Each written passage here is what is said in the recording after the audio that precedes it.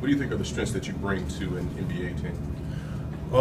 I think I was productive in my role at UCLA, and coach played me to my strengths, and I think I showed them rim protection, rebounding, defending in the post or switching out on the perimeter, mobility, just motor, just hard-working player.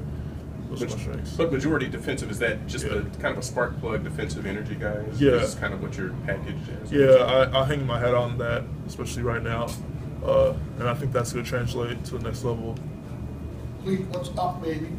What's your thought process, 1 year at UCLA, solid season, versus what was your thought process weighing going out this year or going back next year to see if you could even improve your stock?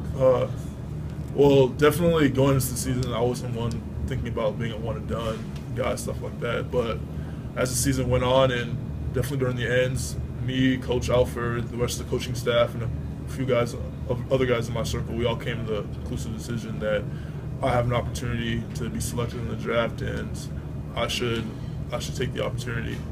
So, of course, there was probably more pros than cons, and Coach Alford and the rest of the coaching staff, they all stood behind my decision and they supported it. So that's what I chose.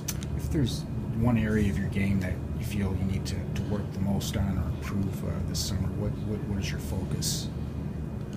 My focus is definitely offensively. My touch, go-to moves in the post, counter moves, stuff like that. But also getting stronger, balance, core work, stuff like that. I think that's only going to help me do my role that I came into at UCLA better in the next level. Being stronger is going to help me defend better, balance, mobility, stuff like that. That's what people are looking for, and that's why I'm here. So I will definitely want to improve on that, but also add the offensive game too. What does it work out in